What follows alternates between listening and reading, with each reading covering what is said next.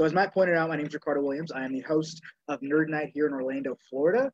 And we've been going strong for about 7.5 years now. And hopefully we'll be able to see everybody in person very, very soon. But of course, we're going to wait to that when it's the all clear where it's safe. And, obviously down here in Florida, we have a lot of talks about space because we're close to the Space Coast. We've had a lot of great folks who work at NASA, some professors and scientists who over at our local universities come through and give some really incredible talks. And of course, there's the fun stuff, the science fiction stuff. And as a student of film, as I am, I like to dive into that stuff. And when we were putting this together, I was thinking, how can I talk about some things that are happening now, but are also kind of akin to what we do in Nerd Nite Orlando. And it's interesting because it's difficult to kind of judge art, particularly film, not because of the subjective nature, but because when it comes to movies, they are just massive undertakings. And a film is literally a conglomerate of multiple art forms. So creative writing, design, acting, music, photography, etc. So to take this grand piece of art that requires sometimes hundreds of different artists and then have somebody just watch it on their phone or walk out of theater and say, that sucked, well, that can be a little disappointing. And we see that a lot. It doesn't just happen, with a movie like Tenet. It could also happen with a movie like Troll 2. Point is, we do ourselves no favors in having vapid critiques of movies. When recognizing that so much goes into something, we should also consider that maybe more can be taken out of it. And that leads me to a film that has divided many critics and fans, and it's called Man of Steel. Now, we have quite a few franchises out there that provide a good template for what kind of intergalactic, coexistence of species could look like. Obviously, Star Trek, Men in Black, maybe a Powerpuff Girls adaptation coming soon. But I wanted to focus on Man of Steel in this talk because, well, I liked it a lot. And the problem is I don't know very many people that share my opinion of the film. Now, a lot of film critics have admired it for, or shown distaste for it because of the, it said that it doesn't really answer a lot of narrative questions that are important to answer storytelling. Others have commented on the kind of the muted tones of the colors of the color palette. And, most people just don't like the general, like, sad, introspective portrayal of Clark Kent. And that, obviously that led to people being upset about what happened with Zod at the end of the movie. And I'll admit, I'll agree with one of those. It's odd that Superman is not in a bright red and blue suit. Now, obviously, Henry Cavill, has the physique and the acting chops to pull it off. Obviously, the average, able-bodied male would look silly in a suit like that. So it's like, why didn't they just do the big red, white, and blue? So when you think about that, I like to look at this and say, like, the things that people didn't like about it are the things that actually kind of caught my attention because I saw something else. And I often like to say at Nerd Nite that your interpretation of art says more about you than it does about the work. Now, you turn back the clock, Superman debuted 1938, popularized the superhero archetype, and essentially defined its conventions. Most superheroes are actually judged based on how closely they are to Superman's basic characteristics. And, this led it to being the most popular comic for like 50 some odd years. And then, the popularity kind of waned until we got introduced to a brand new superhero, and his name is Christopher Nolan. Now, when he was working on The Dark Knight Rises, writer David S. Goyer pitched Nolan this idea of kind of presenting Superman in a modern context. And of course, Nolan was impressed by it. And because of his popularity with, how great his films are, the studio jumped on it. And Goyer actually said this, let me quote it. He said, "I felt the fact that he was an alien was given a short shrift in past films, and to a certain context, the comics as well. I remember saying to Chris, this is really a first contact story. If you strip away the superpowers, it would still be the biggest story that had happened in human history." Now, when I first saw Man of Steel, I immediately connected with this point in the plot, in the point of the story. Because here we are, Superman is easily the most popular character in fiction for the past like 100 years, and he's always been a story of first contact. But we don't necessarily look at it as that. We always kind of look at it as and let me just go to the tagline here. So you look at this, the whole first hour, or excuse me, the first 30 minutes or so of Man of Steel essentially is showing us Krypton. It's establishing that this lead character is not from Earth. It's essentially not centering, the establishing shots in this movie are not centering Earth at all. You don't even see the iconic, they find him in the field scenario. You see the ship land on Earth.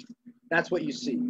And it's interesting because Superman has always had the story. They didn't retcon the Superman mythos. They essentially just used what has always happened and then just showed a different perspective on it, and a perspective that really wasn't given very much attention. So I look at the tagline, the very famous quote from Superman, he stands for truth, justice, and the American way. So what we're hearing in this character is we're not hearing the ideals of his race. Now, granted, he's wearing a symbol from his planet, but we're essentially hearing him expel the ideas of the nation that he lives in. So we're not necessarily celebrating his culture. We're not necessarily even really kind of learning from him. We're just kind of imparting our own ideas on him. And it's interesting because there's a graphic novel that came out about 15, 20 years ago, I believe.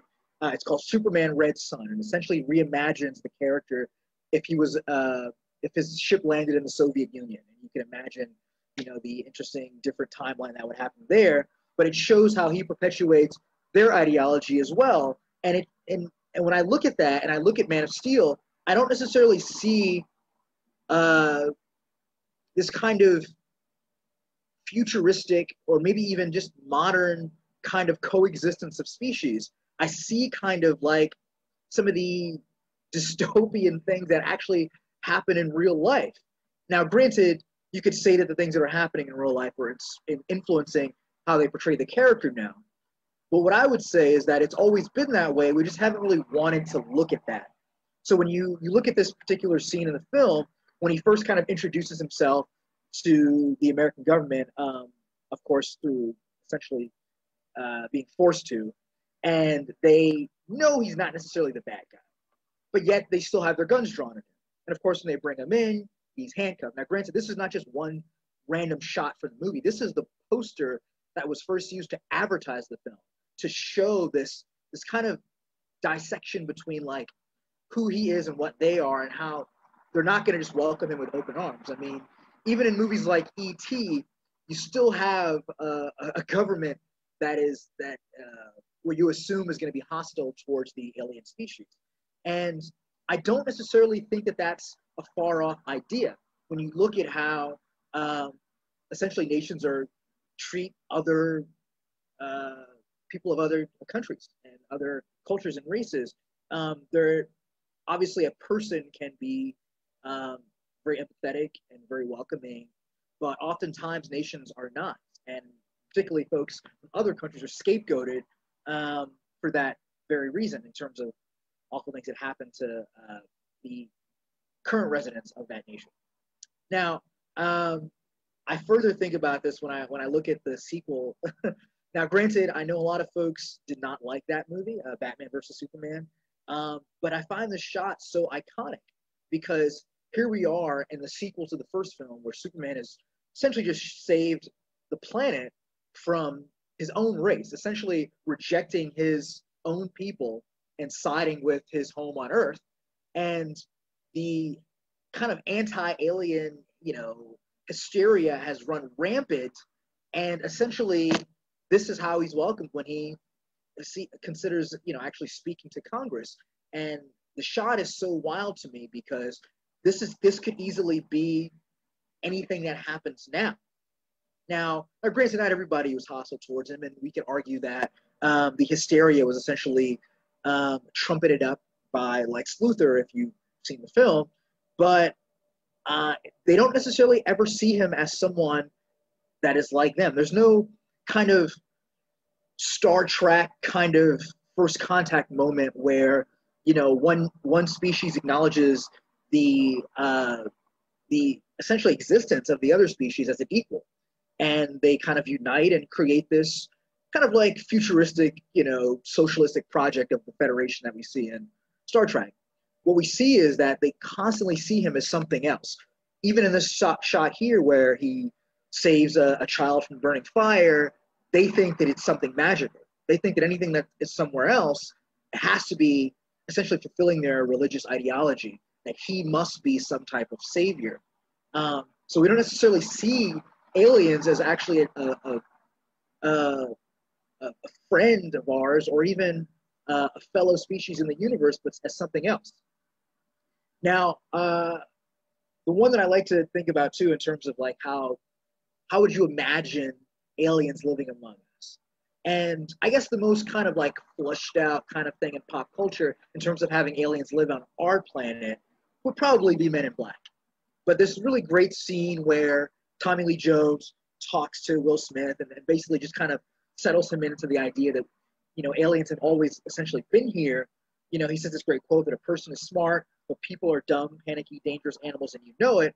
Now, granted, I'm not endorsing that quote from the movie, but it's a very logical kind of assessment to the hysteria that you see in other films. And in reality, the only reason why the aliens kind of live comfortably on Earth in the Men in Black universe is because nobody knows about them. And it's like, no matter what, the government has to step in and essentially police the knowledge and attention and the hysteria, essentially, of the people on Earth. Now, how do we get to that point, right? I mean, nobody wants to be in a situation where we're like, an alien shows up, a humanoid alien, of course. And obviously, we don't think that every species out there is going to be a humanoid one, but how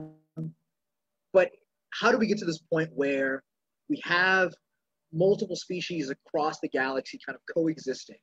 Well, I would think, honestly, to this great scene in Star Trek II: Wrath of Khan, where we essentially see Spock essentially decentralizing himself, right? Every time we see these kind of alien species portrayed, humans are essentially centered, right? And sometimes there's some empathy, sometimes there's a lack of empathy, but it's always this idea that like humans are at the center of the universe, which is ironic because particularly in these fictional universes, you essentially are not, it's showing you that you're not the center of the universe as a species. But showing empathy for other races and other cultures is how we get to that point where we can, if someday that we do get to meet, some type of other species, and it is humanoid in some way, that we're not the center, but essentially partners with them as in our existence. So thank you guys for joining me on this little discussion. There's so many more things that I wanted to address, but obviously we have a very short period of time and I can only talk about so many movies. But thank you so much. All right, Matt. All right, Ricardo.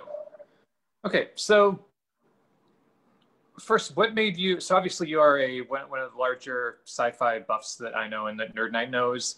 Why did you choose this topic? How did you finally get to this one in the first place? Well, for me personally, I mean, I'm a cinephile, if I can use that word. I'm definitely a cinephile. Yeah. I've studied film since I was in middle school. I've worked on them. I've worked behind the scenes, in front of the camera. I just love movies. It's my favorite thing to do. And I like, I always go back to this idea that I don't think that we should always just kind of have these kind of vapid critiques of films, like, oh, this is great, oh, this sucked. Like I like to just kind of dig in why. And there's a lot of movies that I can argue that aren't very good, but there are things about them that I like. For example, Batman versus Superman. I don't think it was a arguably great film at all, but I did like the score. I liked some of the ideas that were presented in it. And when I was kind of recently revisiting Man of Steel, I just really love this idea of showing Superman in this kind of first contact narrative, that how would humans react if he was there? Now, granted, that's the whole point of the story. It's layered into the narrative, where the reason why his father doesn't want him to show himself to the world is because he doesn't believe the world will accept him. And to some degree, he's right. And the sequel to the film and Batman's response to him essentially validates Jonathan Kent's ideas about the world. How does this relate in general to the idea of the other, whether it's men versus women, black versus white, liberal versus conservative? Does this have a similar analogy to any of those scenarios?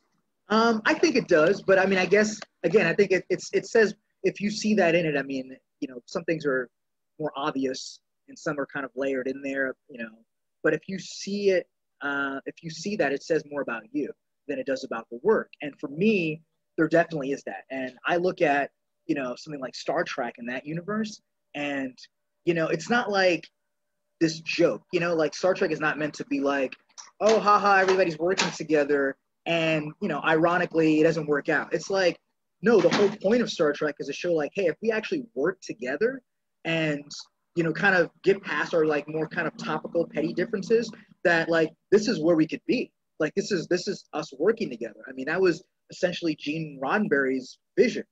And so I look at that and I say, wow, this could happen. Like I'd love to have this federation. Now, granted, I don't want a federation that's oppressing Klingons and full of corruption and that kind of thing. But the idea of like different species and different races and cultures working together, solving problems, eradicating diseases. They don't have the common cold. Hopefully there's no COVID, 2023 and Star Trek or whatever. Like this is what we could solve if we work together. And I like to kind of think that a lot of these science fiction pieces are allowing us to kind of, look past our problems and get to that point. Being the file that you are, how have you been doing the last 6 months with the very limited number of releases? Matt, I was in a deep depression. You gotta understand, I go to the movies so much. Like before they had subscriptions to films, I was just spending lots of money going all the time. Because for me, once you understand film as a true art form, you don't want to see it outside of the way the filmmakers intended it to be seen, right? So like, I don't want to watch it on like a 30-inch TV. I want to see it on the big screen. And it's not just for like the tentpoles. Obviously the high art, stuff of like Christopher Nolan, that kind of blockbuster stuff, you want to see it on IMAX or whatever. But even if it's something like, Terrence Malick or Baumbach or whoever, like you want to see it the way they intended it, with the full sound. You want no distractions. So not being able to go to the movies was like really rough for me. And I'm not just being flippant. Like, are you able to? What is the theater situation in Central Florida these days? Well, they're back open here. I know the two major markets, New York and LA, are still shut down. But most other cities are actually open. They're open here. I think they're at like, they do like 50% capacity with the social distancing. I did go to see Tenet, spoiler alert, but I waited until it was like nobody in the theater. I'm still very cautious about obviously about being in certain spaces. Yeah, it was rough, man. I love films and I love seeing them. I don't want to just watch them on TV or, in the house or on the phone and stuff like that on my computer. I want to see it on the big screen, So. What was it? Okay, I'll ask on behalf of everyone. What was it like being in the theater? That sounds. Well, a theater with nobody in it, that was phenomenal. I'm being a little exaggerating. I'm exaggerating a little bit. There was like two of the other people. My girlfriend and I were there. There was like a few other people there, but I mean, for a large theater that has like 100 seats and have like 8 people, that's heaven for me. So I love it. That sounds nice. Here in New York, we're still a couple of weeks away. And I've also never been to a theater with 100 seats that has less than 95 people in them. So 8 people in a theater sounds delightful. The flip side to this is that, most people don't really go to the movies that often anyway, unless there's like a big tentpole. And then now with the pandemic, people are concerned about being in certain spaces. So on the flip side, it works for people like me because nobody wants to go, so it's empty. So I think it's great. So everything's coming up, Ricardo. Yeah, this is things are finally turning around for me. This is great. 2020 is the best. All right, cool. Okay, so thanks. That was delightful as always. And for everyone who's watching and or watching the recording, I've also just on the side, I've been telling Ricardo for at least 3 years now that he needs to run for mayor in Orlando or governor of Florida. Oh boy. He still has rebuffed my best intentions. So if any of you apply pressure, that is, you know, that's very sweet of you to say, and I always appreciate that. But I will tell you this, you know, there's many ways for us to participate in the political process, and obviously I'll be participating this November. And I hope everybody listening participates as well. Sometimes, you know, you got to step up, you know, but if a bunch of Matts showed up at my door and said, we want you to do it, if the people wanted it, I would do it. You know, no questions asked. But all right, I'm gonna call you on that, and I'm gonna get a bunch of people to get on your doorstep by the end of the week, by next week. Great. Oh, thank you. Okay, right, well, go ahead, fill your screen sharing, Ricardo. We're gonna pass it over to the crew at Nerd Nite San Diego. So a little background about why we're doing this entire series here is that actually there was, so we wanted to do a whole, generally a lot of space-themed presentations this month. We thought it'd be a fun way to get some outside eyeballs here. And so Robert's gonna talk a little bit about what's happening in San Diego at Nerd Nite. He's new to the Nerd Nite family as a co-boss down there.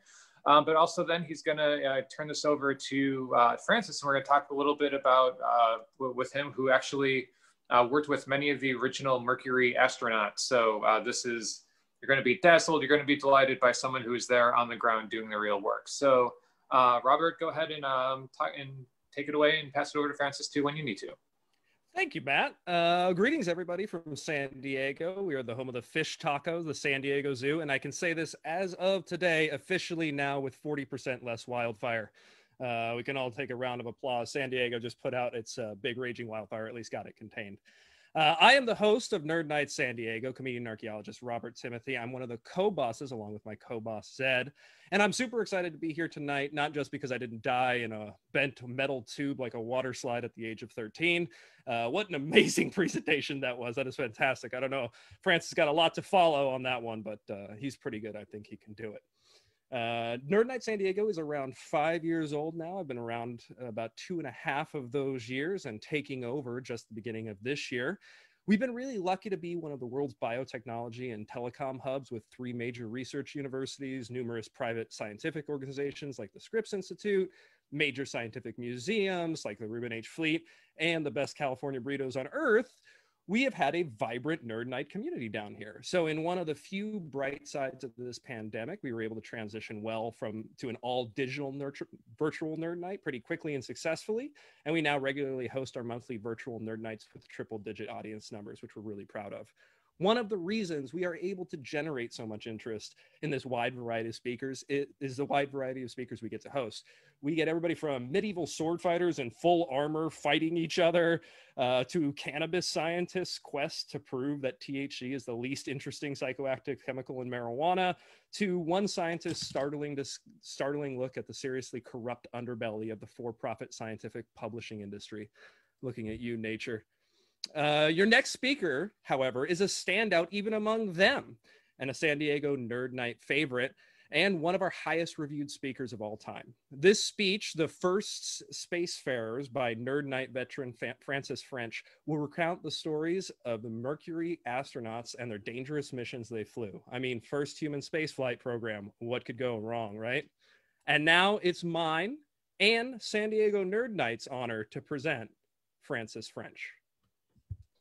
Thank you so much, Robert. I really appreciate that introduction, which I'm not going to be able to live up to at all, I'm afraid. Ricardo, I got an answer for you here in San Diego to your movie dilemma, which is the revival of the Great American Drive-In. It's working really well here. If you've got a good stereo system in your car, it's so much better than anything any theater could do. But absolutely, I want to share with you some stuff today about the very first astronauts, which is probably one of the most dangerous things that anybody's ever done. Can you see my share screen? I hope you can at this point. Until there was selling tickets for Action Park, by the sound of it, this is probably the most dangerous thing that anybody had ever done. This was a risky thing, the very first people to go in space. This is based on a book I wrote, you can see on the screen here, Into That Silent Sea, which was, I got the opportunity to work with each of the Mercury astronauts that went into orbit. So that was, I got to hear a lot of personal stories. which would take hours to tell the best ones. And we have about 18 minutes. So I'm going to give you a real quick overview of some of these people and what they were like. With the advent of the space race back in 1957, America really realized that it was in a fight with the Soviet Union. This was a fight for global supremacy. And it was clear the next thing after the very first satellite in space was going to be the first people. And the question was, how do you choose these first people? There have been astronauts in science fiction. We've just heard about some great science fiction movies, but what do you do when you're going to choose the real people? How do you fill a job description with something that's never existed in human history before because it's never been possible before? So both countries, both the Soviet Union and America, and I'm just going to talk about America today, started looking into how to choose these people. Now, this is a point where the doctors, the psychologists, the psychiatrists all get involved, and they start talking about what might happen to somebody when they go into space. One of their worries was that somebody gets into space, they're looking out at the infinite vastness of the universe. They're looking into forever, essentially. Would they go crazy? Would their mind not be able to take in this infinite vastness? We know that's not the case because we do it a lot here. It's called nighttime.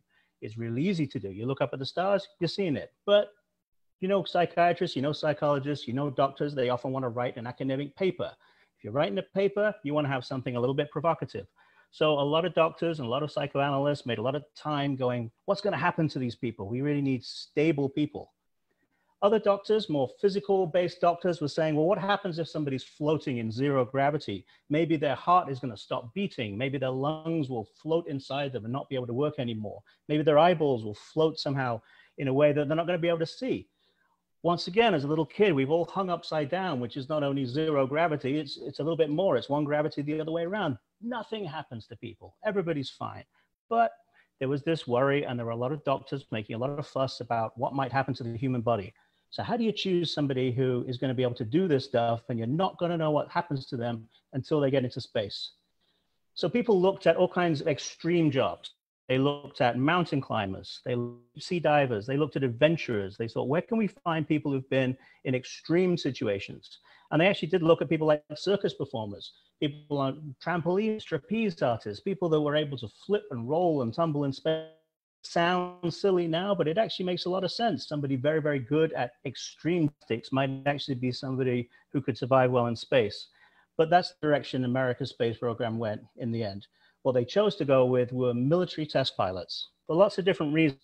These are the kind of people who they have a lot of experience doing something really dangerous and something really technical at the same time, which is a pretty unusual job description.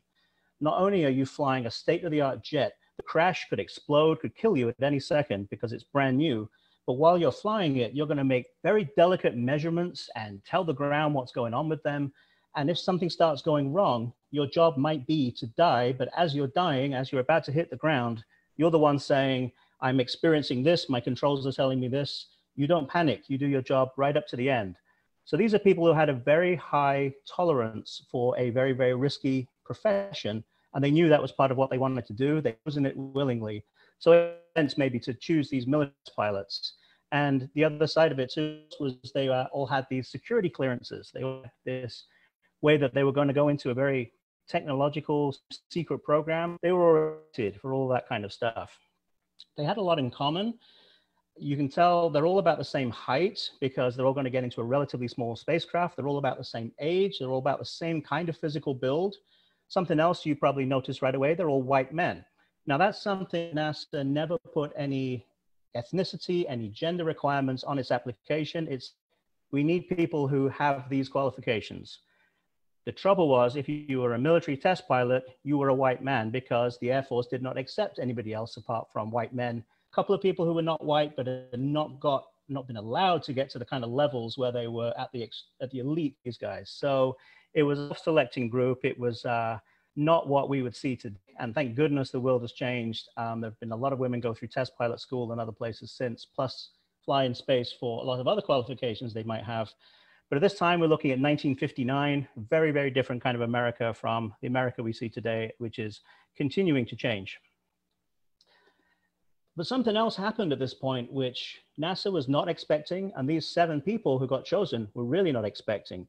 They thought, okay, this is a little bit different from our usual career, but it's just another high performance space vehicle, airplane, kind of the same. We're going to be flying something different.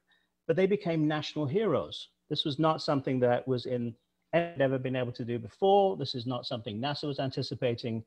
The reason was this was the Cold War. This was a time when the Soviet Union and America were fighting each other, but they were fighting each other through propaganda. They were fighting each other through headlines. This was the first time in history where both countries had a weapon that could not be used, essentially. The nuclear weapon, you did not want to use it because nobody would win. So for the first time, people are fighting, but they got to fight different ways. So having a propaganda war was a good way of doing it. These guys are going to be flying a single-seater spacecraft. There's no operational reason for 7 people to put on a spacesuit at the same time on the same day. But why do they take this picture? Because it makes for a great photo. You saw this on the front of Time magazine, Life magazine, and more importantly, magazines all over the world. This was the kind of thing that America was going to use these guys for. They almost looked like medieval knights in their silvery suits of armor getting ready to go into battle, which they kind of were. The trouble is, if you look a little closer at this picture, it's not quite as surprisingly great as it looks. If you kind of look in the bottom right corner, you can see that blue roll of papers kind of been torn a little bit and covered up. This is like a really bad high school sports picture where they've got the bench, they got the roll of blue paper, and they just kind of stuck it there. If you look at the boots in the front row as well, you'll see that some are very silvery and the 2 middle ones are not. That's because they didn't have enough spacesuit boots to go around. So they took a couple of pairs of black boots, spray painted them silver for this picture. So they're kind of like putting this together as they go here. It wasn't quite as technologically amazing as it looked, but it made for a great picture. And as I mentioned, it got on the front of all these magazines. So who were these guys? Let me tell you briefly about each of them and who they were. First guy here, the first American to fly in space, Alan Shepard. You probably never heard of him. And that is something that really, really annoyed Alan Shepard because he was expecting to go into the history books as the first person ever to fly in space. Now, if you think of the tens of thousands, the hundreds of thousands of years that people imagine flying to the moon, flying to the stars, all the science fiction stories that go back to the ancient Greek times and before that, the amount of time between the first person in space and the second person ended up being 3 weeks. So Alan Shepard lost his chance to be to the history books by 3 weeks. And that's because Yuri Gagarin from the Soviet Union ended up becoming the first person in space through a secret program that just beat America into space. So Alan Shepard was kind of disappointed and didn't get his shot. But in a way, he had the last laugh because 10 years later on Apollo 14, he's the only one of these 7 people who gets to walk on the moon. That's him in the spacesuit right there. The second guy who goes up, Gus Grissom, he did pretty much what Alan Shepard did.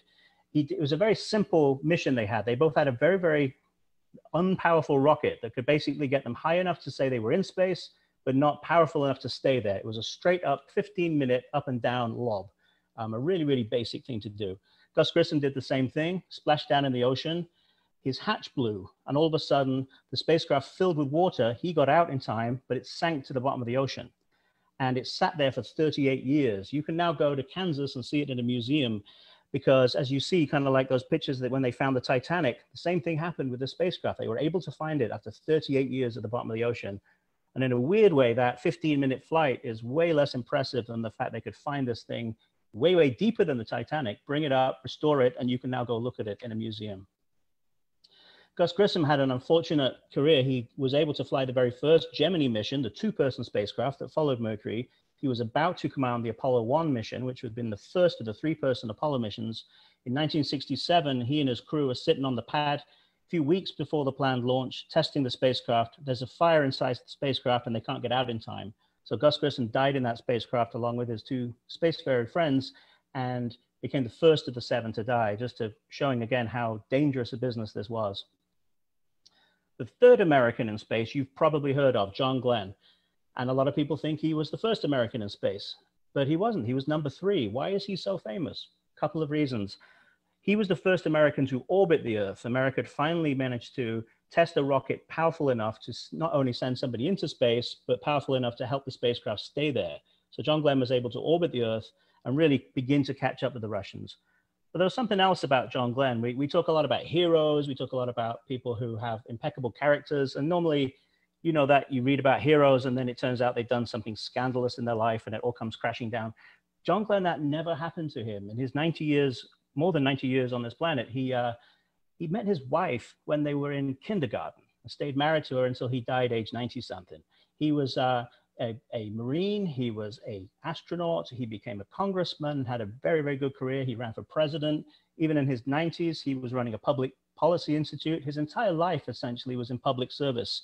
And you can see from photos like this is kind of in the slightly pre-Beatlemania times, this is the kind of poster that might end up on some teenager's wall. This is the kind of propaganda that America really wanted going around the world, because this guy actually lived up to that all-American apple pie image that America was trying to do. He was the real deal. He continued to be the real deal. And very luckily, at the end of his senatorial career, around 1994, he was able to fly in space one more time. At the age of 77, he got to fly on the space shuttle one more time, which was a great capstone to a career. Scott Carpenter was the second American in orbit to follow him. And Scott was essentially chosen because he was in supreme physical condition. He was a test pilot too, but with all those doctors not knowing what might happen to somebody, they were very concerned about what the human body might do. So selecting a test pilot who was in really, really good physical condition was a great idea. But Scott had another aspect to him, where he was very, very curious about stuff. He got into space and he wanted to look and investigate and do science experiments and see what the environment of space was like. He also had an intermittently malfunctioning spacecraft, which wasn't able to get him on his proper re-entry course. He ended up splashing down a couple of 100 miles away from where he wanted to be. He was kind of an outlier in that time, because the mission controllers at the time said, it's all great and good to be curious, but we just want somebody who's going to listen to us on the radio and do exactly what we tell them at that exact second. We don't really want them to be quite so much in command yet until we've had a few more flights under our belt. So Scott Carpenter, unfortunately, got sort of levered out of the program a little bit at that point. He ended up doing some other amazing stuff. He went back to the US Navy. He lived on the bottom of the ocean in an undersea habitat, becoming the first astronaut and aquanaut in history. Wally Schirra, on the other hand, got the next flight, and he was a consummate test pilot. He was the kind of guy who was going to follow things exactly to the letter, exactly what Mission Control wanted him to do. Basically, he got into space and allowed his spacecraft to drift, so he hardly used any fuel at all, basically to show that that was doable, that you could actually use very, very little fuel in space and fly around up there. He was the only astronaut to fly the Mercury, Gemini, and Apollo program. He flew one Gemini mission, and then he stepped into the shoes of his dead friend, Gus Grissom, to take over that very first Apollo mission and flew that very first mission. So he was the only guy to get to do all of those. Gordon Cooper got the very last of the Mercury missions. I love this picture and the overuse of the dry ice they have here. It looks like he's just joined Motley Crue for the week or something. It's ridiculous, but I love it. And Gordon Cooper was kind of the kid of the program. He was the youngest one. And also because of his slightly different test piloting and test engineering experience, was a little looked down on by the others. This is a group of elite guys. So to be looked down on just means you're absolutely amazing rather than absolutely, absolutely amazing. They looked at him and kind of pushed him to the end, and he got that last mission, but that meant that he got the longest mission. He got a day-and-a-half mission. He actually got something that was really impressive, probably one of the toughest missions. He got up there, and those spacecraft were so primitive that his own perspiration, the amount of moisture that built up in that spacecraft was enough to probably short out the electrical systems. It's that primitive. So he's flying a spacecraft. All of a sudden, some of the circuit breakers go down. He's going to have to fly this thing manually back to Earth, which nobody else had done before. Not only does he manage to do that perfectly and splash down in the ocean, he splashes down closer to his target point than any of the other astronauts before him who'd had the full ability of a working spacecraft. So he really proved himself on that one. He proved any doubts were out of the window. He went on to fly a Gemini mission as well, and he ended up being a backup commander on an Apollo mission, had another really interesting career. So that was the end of the 6 flights of the Mercury program, but I mentioned there were 7 guys. So what happened to this last guy? And who is this last guy? Deke Slayton was the 7th of the 7th. Deke Slayton was supposed to fly the second of those missions, the one that ended up flying, but he had a very, very minor heart issue. Basically a slightly over the heartbeat. Nothing that would him out from anything else, but it was enough for the doctors who, as I mentioned, were really overeager about this stuff to say, look, if you've got other guys without you, fly them instead. So Deke Slayton sat on the ground and became the chief astronaut working in the office, being the boss of all the others, but wasn't getting to fly. It took him 10 years to overturn that medical decision, at which point you can see he's a lot older at this point. But in 1985, the last Apollo mission, went into space, and they docked with the Russians, the very first international space mission. So Deke Slayton, after being 59, finally gets to fly one time in 1975. So I was very, very lucky to work with all those guys over time. I put all that information into this book, into that Silent Sea. I've also put a lot of that stuff onto my website, francisfrench.com, which you can see right there. And I hope that gave you a very, very quick look into these really fascinating characters in history.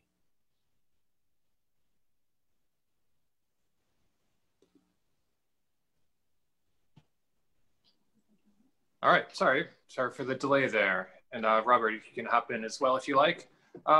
Great, that was delightful. And we've got a bunch of questions as to be expected. So I'll start out with my own first. So if Carpenter splashed down a couple hundred miles away, how is he recovered? Where did the retrieval craft or retrieval ship come from? That's a great question. In those early days, they had, the Navy had recovery craft all over the world.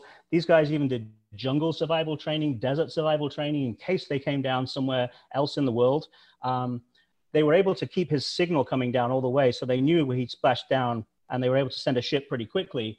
The trouble was for the public is they didn't tell Walter Cronkite, who was essentially the trusted voice of America's media at the time. So Walter Cronkite is over-dramatizing it on television, saying, America may have just lost its first astronaut. In the meantime, NASA and the Navy are going, no, he's right there. We know where he is. Just give us a second. We'll tell you. So the great thing was the spacecraft was shaped where it could reorient itself and come in through the atmosphere. So even though it was slightly off angle from what they wanted to do, it righted itself and came back down. So it proved the spacecraft was incredibly versatile. No matter how primitive it was, it could survive.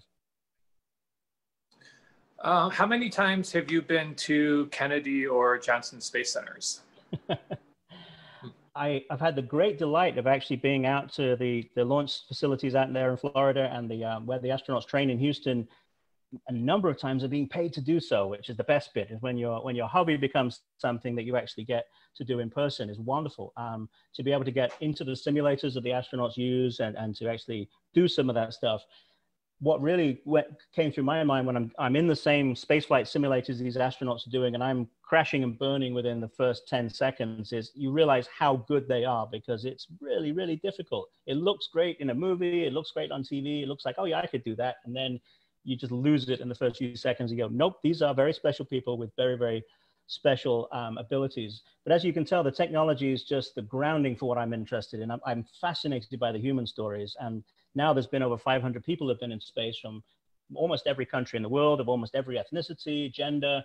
I just wrote an article about the first gay astronauts. It's a really interesting time to see how, just as Ricardo was talking about, movies are reflecting society in the same way current astronauts are reflecting a very different world from 7 white men in 1959.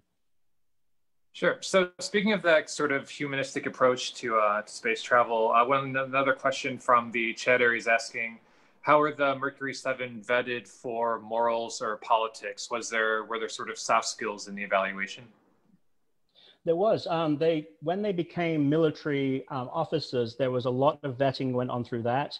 There was also, when they went through the astronaut selection process, they were also tested a lot physically. Basically, John Glenn described it. Imagine any orifice in the body that somebody could put something in, go as deep as you can into that hole, and that's what they did to us. It was the most intense medical testing on totally healthy people that's ever been done, they think. And most of it turned out to be completely unnecessary, because it turned out it was a lot easier to fly in space than they thought. They just didn't know. When it came to the political side of things, when it came to the personal side of things, these were all guys who were married with kids, at a time when you pretty much had to have that for your Air Force career anyway. As the program went on, as you get into the 70s, you see a lot of these guys who are holding marriages together, basically saying, will you please stay married to me, because I can fly to the moon if you do. And if you divorce me, I probably can't. The first time an astronaut divorced in the early 70s and got to fly after that, then almost everybody divorced, because it was like, oh, I can keep my career and I can do this. Wow. Yeah, so there's a lot of interesting social changes as time went on that I've really enjoyed writing about as well. Francis, we actually have a question from the San Diego group, if that's okay, Matt. One of the ones you mentioned was the Sputnik, or one of the ones you mentioned was that Russia was able to get a man in space earlier than us in what was considered like a blitzkrieg secret project. This was during the Cold War when we were observing everything we possibly could to look for nuclear detonations and Russian technology. How did they get this past us, and how did they beat us by that narrow margin where they clearly knew our timeline and we didn't know theirs? That was the key. They knew exactly what America was doing. America chose to do this freely and openly, which meant that every time somebody was delayed, it looked really bad on the newspapers. The Russians, on the other hand, had a launch site deep, deep into their country on a secret base that was surrounded by other things. They even changed the name of the town to pretend it was a different town. America could tell when something had been launched on a radar as it came over the horizon. But until that moment, unless you had something deep inside the Soviet Union, which they didn't, you didn't really know they were going to launch something until they did. The ability for satellites to take pictures from space didn't exist before we launched the satellites. So this was a brand new technology. The thing about the Russians, the reason they were able to beat America into the first person in space is because they were less technologically advanced. It's a weird irony. America was able to build tiny nuclear weapons. Russia had to build huge ones. They didn't have microcircuitry. They were building things with valve tubes and stuff, which was 10, 15 years behind America. So if you've got a tiny nuclear weapon and you want to launch it somewhere, you build a small rocket. If you have an enormous one and you want to launch it at America, you have to build a big rocket. So ironically, Russia had enormous rockets. And that meant they could send people and much bigger heavier spacecraft into space ahead of America. It's one of those weird things where being behind actually puts you ahead briefly. All right, that's fascinating. I'm gonna remember that one for my next dinner party, whenever we can have dinner parties again.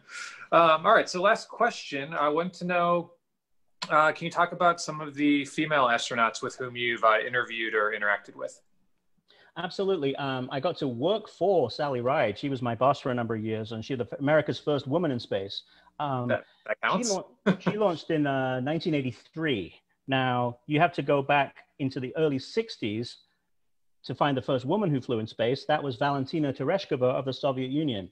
That was a huge propaganda coup for the Russians because they could say, look, the Soviet Union is so far ahead of America. You don't even allow women to be jet pilots. And here we are sending a woman into space. It made huge, huge headlines.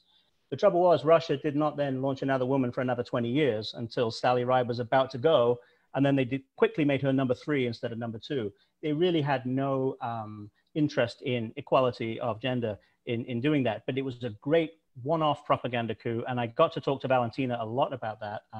Sat in some bars in New Jersey with the first woman in space, which was wonderful because these were people who'd been in the Soviet Union growing up. And even when they became famous, they were very constrained by what they were allowed to say and not say. So to be able to talk to the Russians and to interview them when the Soviet Union has fallen, and I've been able to read some reports about what actually happened and ask them questions, and they'd be like, oh, you know about that? Well, let me have another drink and let me tell you. That was great. But yeah, very, very different NASA, a very, very different world now where we see women who've commanded the space station. They've flown the space shuttle, commanded the space shuttle. In fact, you hear the current NASA administrator talking about Americans going back to the moon. He's saying, we're going to send the next Americans and the first woman to the moon. It's part of the original sentence where he's talking about going back to the moon is women are in that sentence. That is so far away from the 1950s and 60s, and it's a wonderful change. When you first got to talk to Valentina, I'm assuming that was post 1989, or is that somehow before the wall fell? Yeah, there was a wonderful moment after 1989 and before Putin, essentially, where all the archives opened and you could get everything. And then the Russians learned how to be even better capitalists than anybody else. And then they were like, oh, you want to read that? Well, give us this money. And then we can, all of a sudden, they managed to monetize everything. But for a nice little kind of almost a decade in there, I was able to get lots of archive stuff and talk to lots of different people and get some really, really interesting information. But the human stories, the bar stories, if you like, those have continued. And yes, talking to Valentina after the end of communism was a very, very different experience from those I understand who got to talk to her before, where her answers were very, very scripted. Sure. All right, thank you so much. This was, as we predicted, utterly fascinating, and I wish we could have you on here for 2 hours every single Sunday night for the rest of the month. But we'll we have will that dinner spare party you. sometime. Next time I'm in San Diego and we aren't, we're allowed to do that. I'm looking you up immediately. You're the first person I'm going to track down.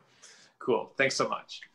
All right, so Rachel, go ahead and fire up your webcam and your mic now. I want to introduce Rachel, the boss of Nerd Nite DC, and she's like Ricardo, she's going to use the platform for herself, and we're going to do a fun little sort of bookend for the day. We obviously started out the stream a couple of, or an hour and a half ago with the wild, crazy tale of a wild action park, and now we're going to wrap things up this evening with a wild story of wine empires built during Prohibition about the Gallows and the Franzias and some others. So Rachel, just now we're actually seeing a blink white screen, so maybe stop and restart your screen share. There we go. That looks better. There we go. Yep, okay. All right, over to you. Take it away. Awesome. Hi, everyone. So as Matt said, I'm Rachel Pendergrass. I am one of the co-bosses of Nerd Nite DC, although I've done Nerd Nites in other cities, and I love all of you so much. The story I have for you today is one of my all-time favorites. It includes murder. It includes mystery. It includes mediocre wines that you buy for under $10 and bring to a party because you don't want to spend more money than that. It's about the Gallo family. So you've almost definitely had a Gallo wine at some point in your life, or at the very least, you've been in the same room as one. These are all Gallo wines. It's pretty much your standard grocery store or gas station shelf, right? These are all Gallo properties as well. So according to the official story of Gallo Winery, it was founded in 1933 by two brothers who, just after Prohibition ended, wanted to get into winemaking, but didn't know anything about wine. And so they went to the Modesto County Library and they found two pamphlets that contained information, and they used those two pamphlets to grow an empire that survives today, which technically I think all of that is true, but it like just drastically misrepresents the actual start of the company and what the company became. So what's the real story? The real story is actually, Rachel, yeah, hop in for 1 second. If it's totally up to you, but we're also seeing half slides, half your speaker notes on yeah, no, okay. Sorry about that. Let me no worries. Zoom magic. Okay. How do you work? Your speaker notes are very detailed. They're very, very detailed. Okay, hold on.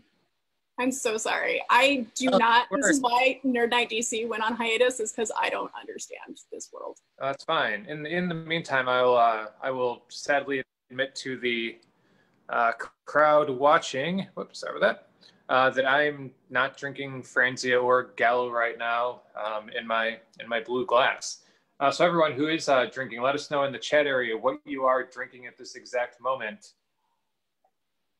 because obviously that is critical to Nerd Nite. Chris Adams, if you're still watching, what are you drinking? You always seem to have a pretty nice virtual wine feast going on. So maybe you're the one drinking for the rest of the group, at least. And Zed, what are you drinking? What are you drinking in San Diego right now? I think Zed might be drinking a red wine also. But it's good that we're trying to make sure everyone stays nice and hydrated throughout all of this. There, that should be. Oh, look at that. Oh, wait, but hold on. Now I can't see my speaker notes. Oh, do I want to do this talk without notes? So sorry, guys. Oh, that's all right. You're an expert. Rosé with Zed. Boda Box. Boda Box is good. That for a while, that was my go-to for about a year. Although, I'm not a huge wine drinker, I'm more of a beer person. But, having the, what's a box, 3.5 or 4 bottles of wine for the price of 1.5. So that's usually a tough one to beat. Okay, starting again. Go. Okay, so these are all Gallo wines, which apparently some of you are drinking, A+. You get extra credit points for that, for sure. So the real story of the Gallos is a little bit darker than this cute American dream story that they present.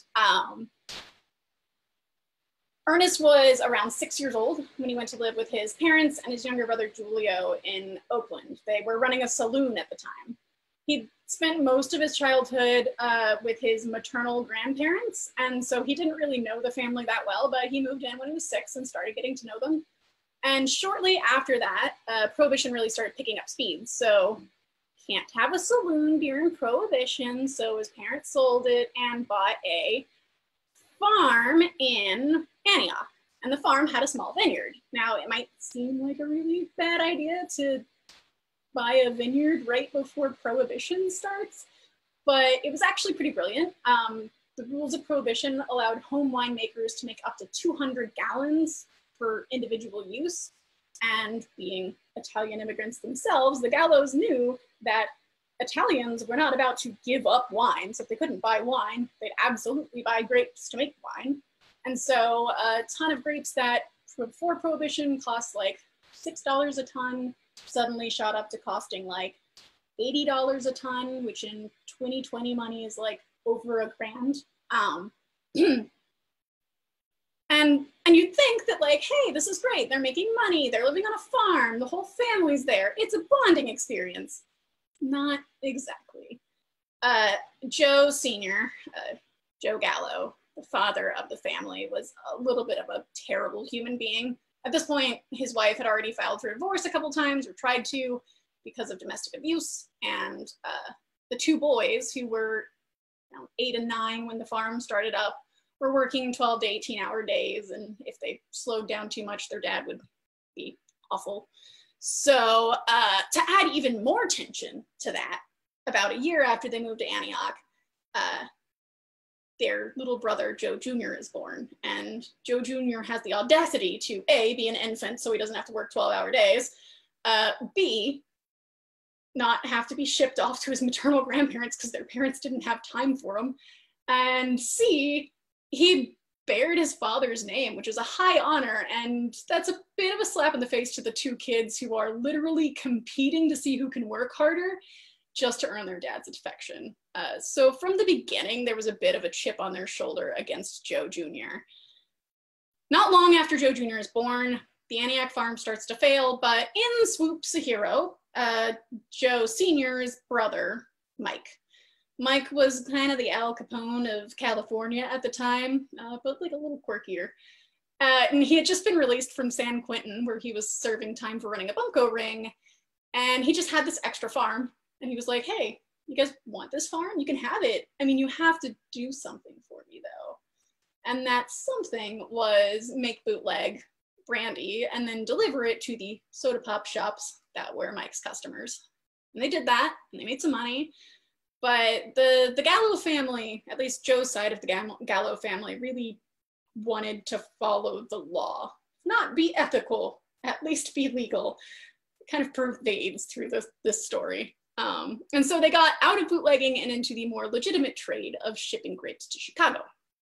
So Joe went with the grapes the first year and tried to sell them, but it turns out that Joe is not a people person, go figure. And so his son, Ernest, who at this point is 16, offers to go instead. And so Joe sends his 16-year-old son on a train to 1920s Chicago to sell grapes. He does give him a gun. And it turns out that this is like Ernest's calling. Ernest is absolutely a people person. And whereas his dad struggled with making deals, oh boy, was Ernest good at it. And so they're raking in money and they're raking in money. And after a few years, Ernest has graduated high school. He's 19. He's seen some Chicago. He's very worldly. And so he goes to his father and he's like, hey, dude, I deserve more than $30 a month for salary, which in like 2020 money is like $400. Or at least you could give me like a share of the company. And Joe Sr. is like, absolutely not. To the point where, as the boys kept pressing, one time instead of just turning them down, he just like straight up brought out a shotgun and chased them through the vineyard. That's a quote from Ernest about that incident. Eventually, they returned to the vineyard after that. It took them a couple months to get over that moment. I'm impressed they got over it at all. And Ernest kind of figures out, okay, my dad doesn't actually value me as a human being, and he's not going to give me shares of the stock, but he does care about business. So what I'll do, or maybe he fell in love. It doesn't actually say, but this is my thought about his philosophy. What I'll do is I will marry the daughter of my father's business partner, Emilia Franzia. And so he marries Emilia Franzia, and he goes back to his dad, and he's like, my beautiful wife needs someone to provide for her. Give me shares of the company. His dad still does not give him shares of the company. At this point, Prohibition is pretty much on its way to being repealed, and Ernest is ready to hit the ground running. And so he applies with the Prohibition Board for a bonded wine room on June 14th, 1932. On June 20th, 1942, the Prohibition Wine Board gets back to him and is like, no, see, in order to have a bonded wine room, you have to have a bonded vineyard. And in order to have a bonded vineyard, you have to have a vineyard, and you don't own anything, your dad does. So the next day, now, it's entirely possible that the official story on the record still is that it was really just a murder-suicide, and Joe Sr. had failing health, and he was starting to look back at his life and consider himself a failure, so maybe he just like lost it and shot his wife and then himself. It's awful convenient that it happened the day after this Prohibition Board rejection. Either way, Ernest and Julia were not the type of sons to let mourning get in the way of business. And so 2 months later to the day, E. & J. Gallo Winery was founded. Now I'm sure at some point in there, they did like go to a library and read some pamphlets, but it's a little different than the story that they're representing. So they started right at the beginning of Prohibition, and while all the other winemakers, once Prohibition is repealed, is like, they're wanting to make wine the way that they used to. They're wanting to crush the grapes, ferment the grapes, age the grapes, and then sell the grapes. The Gallos are like, yeah, but I want to sell the grapes now. I do not want to wait 4 years to age this wine. I'm going to sell it now. And so they sold unaged wine the first year. And while all the other winemakers were clutching their pearls about tradition, the Gallos raked in buckets of money. And so this sort of set up the flavor of the Gallo winery, right? It's about giving the consumers what they want, regardless of what good wine is. And you can really see that in some of the early offerings. I'm sure some of the people right now are experiencing flashbacks to some of the worst hangovers they've ever had. These are all Gallo products. And one of them was kind of their first big hit, Thunderbird. The story goes that one day, Ernest is walking around, and he walks into a store, and he sees on the counter, there's Kool-Aid and there's lemon juice. And he asks the store owner about it. And the store owner admits that customers tend to like to buy their white sherry, the Gallo's white sherry, and pour Kool-Aid in it, or lemon juice. And instead of being horribly offended by this, like pretty much any other winemaker would be, Ernest goes, oh, interesting, so that's what they want. And so he goes back to his lab and has them make a drink with that flavor profile, and that drink was Thunderbird. And it skyrocketed them to the top. Like, they were top 3 immediately. And part of the reason was the product, but the other part of the reason was they had this business model where instead of going to wine stores and just selling wine, they would sell a service. Gallo salesmen would stock your shelves for you. And, you know, store owners didn't care if they were putting Gallo in the best spots, so long as the money was still coming in, and great, somebody else wants to stock my shelves for me, cool, one less thing for me to do. And the salesman did stock the shelves, but they also maybe brought like brushes with grease to paint on the competitors' wine bottles so that they would collect more dust and look shittier. They'd just tamper with things. They'd hide competitors' products. Like, it was some shady nonsense. And on top of that shady nonsense, they would also go into cities, and they would throw their marketing scheme for Thunderbird was like problematic in general, but they would throw empty Thunderbird bottles into the gutter to just increase brand awareness and make it seem like everybody was drinking Thunderbird. But, you know, whatever. Regardless of how many scruples they had, it worked. And it wasn't until the 1970s or 80s that the FTC got onto them for those things. And even then, they didn't really fix them. They just stopped keeping records older than 30 days as a company policy. Either way, from 1948 all the way through 1955, like Gallo sales increased by 400%. They grew. In the 1960s, they were so influential that they basically picked the grape varieties that are grown in California today. They saw that people were mostly growing like what they considered lower quality grapes, Mission, stuff like that. And they told the grape growers, all right, well, you can keep growing that if you want. It's totally up to you, but we're not going to buy it. And or if we do, it'll be at half price. But if you grow what we want you to grow, the way we want you to grow it, why then we'll buy it above market value. It's your choice, though. To give you an idea of how powerful they were at this era, Coke tried to get into the winemaking business in the 1970s. By 1983, they had failed so thoroughly, and mind you, they were specifically trying to target Gallo because Gallo, they thought, was only popular because of advertising, and Coke knew advertising. By 1983, they had failed so thoroughly that they sold all of their wine holdings to Seagram's. And you can see in this chart, this is the year after Coca-Cola sold to Seagram's. They are way below Gallo. Just the year after that. Not making a lot of money. I mean, they're making a lot of money, but like compared to Gallo, oof. So this was great. Everything was going well, but there were some things that they were struggling with. They couldn't get rid of this bulk wine image, this non-quality image. They definitely weren't breaking into the premium market. And if you jump back 10 years to one of my favorite moments in wine history, the Judgment of Paris, in which Europe had been basically making fun of America, saying that we couldn't make real wine. And America was like, you bet? And so a bunch of wine experts got together in Paris and did blind tastings of wines to determine the best wines in the world, 2 of which ended up being American, which is great. And it really created this idea that wine could be a premium product in America, but the Gallos weren't even invited to include their wine, which is a bit of a slap in the face given the fact that they were the bigwigs. So they really wanted to move in on the premium, the world. Pause on Ernest and Julio for a second. Let's go back and see what their little brother Joe Jr. is up to. So Joe Jr. did military, and then he worked for the Gallos for a little bit, and then he split off on his own because he really liked cows, and he made a dairy farm.